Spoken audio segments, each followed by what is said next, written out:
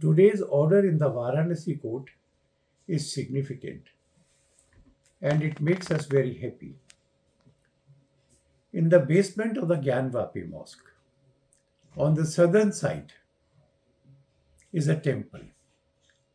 And in this temple, the regular puja archana of the deities was going on till the year 1993.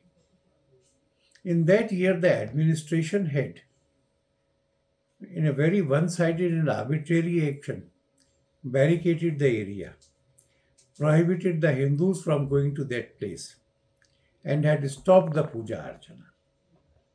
A suit was filed to restore the previous situation. On the application of the plaintiff, the district magistrate of Varanasi was appointed receiver of the property. But then in that order, nothing was mentioned about the restoration of the puja archana.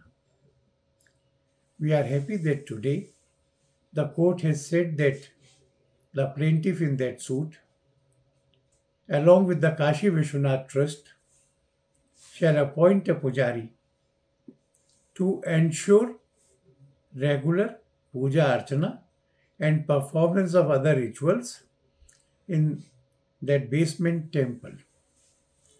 This restores the status quo ante. This gives back to us the right to offer worship to the Lord in that place.